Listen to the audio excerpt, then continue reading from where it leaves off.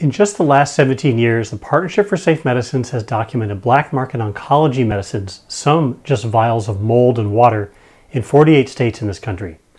Fake Adderall made with methamphetamine. Black market IUD birth control devices in 7 states. Black market cosmetic injectables, and of course, fentanyl-based fake medicine in 49 states with deaths in 43.